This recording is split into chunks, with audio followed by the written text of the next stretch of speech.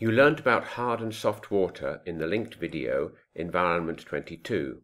Now you will see the two principal ways to soften hard water. Let's start with a soap molecule, sodium stearate. You will recall that it's difficult to use soap, sodium stearate, with hard water. Instead, you get a scum. If you keep using the soap, the water will eventually soften as the soap reacts with all the calcium ions, forming a scum which floats to the surface as a solid. And once all the calcium has precipitated, the soap works normally and you'll start to get a lather again.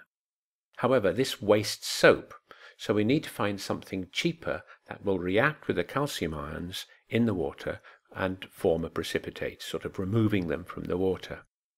Enter washing soda, sodium carbonate, much cheaper than soap.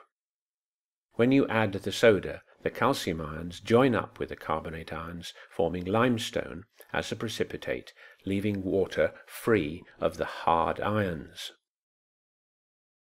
Now only the sodium ions remain in solution, balancing the sulfate or hydrogen carbonate that used to be with the calcium. You can remove temporary hardness by boiling the water, as we learnt in the previous unit, but this is expensive and causes lime to deposit on the sides of your container. So here's a question. What is the chemical change that happens when you boil water containing temporary hardness, that is, hardness caused by calcium hydrogen carbonate? Pause the video whilst you think of your answer. Well, the answer is that the calcium hydrogen carbonate splits up into calcium carbonate, which is the lime scale, carbon dioxide, and water. The best way to remove hardness is actually to use something called an ion exchange resin.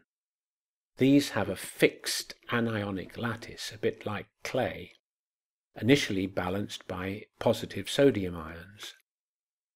As hard water flows through, the calcium ions are exchanged for the sodium ions, so that the calcium ions sort of stick to the clay and the sodium ions come out into the water. And in this way the water is softened because the calcium is no longer there.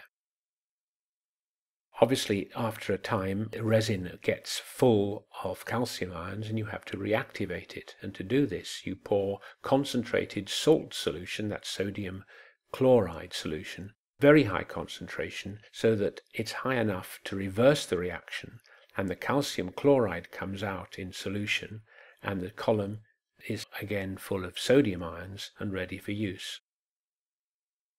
To compare the hardness of different water samples, you can take a fixed volume, say 25 cc's of the hard water, and run soap solution in from a burette bit by bit, shaking each time until the soap lathers. That means you'll see bubbles on the surface, and the more soap solution you have to use, the harder will be the water. To see how water is softened for public water supply, watch Environment 025, water treatment. So to summarize, to soften hard water, you need to remove the calcium ions which are in solution. This is done either by adding washing soda or by using an ion exchange column.